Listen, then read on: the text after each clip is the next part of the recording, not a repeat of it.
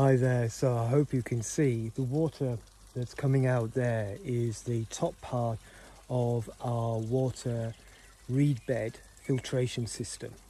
And I'm showing you this because a lot of people ask, how do you get your water to your plants in your garden? Do you water them in the woodland garden here? And well, yes, we do.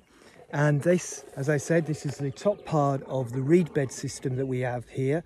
It goes from this level, drops down to this level here where you can see the taller reeds, and then drops down to this third level here, and where my foot was standing, down here to the actual gravel that the reeds grow in.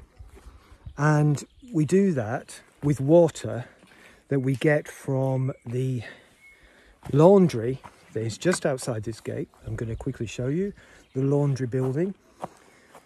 So there we have a building over there, that's the laundry. It's used by quite a number of the community that just live close by here, and they use ecological washing powders and materials. However, we still need a way to make sure that we clean that water, and so that's where the reed bed system comes into its own. And the reeds are really great. The root systems of the reeds in particular help pull out any of the chemicals that we don't want, and also substances that we'd like to pull out of the laundry water.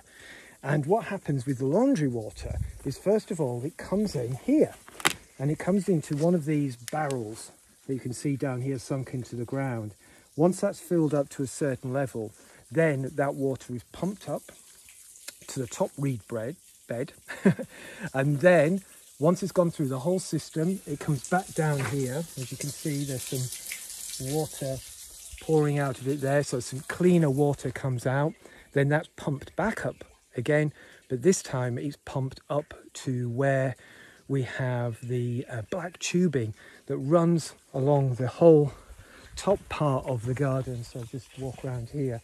So we have this black tubing that runs through, and it drip feeds the whole garden. So if I come down here, I'll show you a place where we've got a piece of the tubing.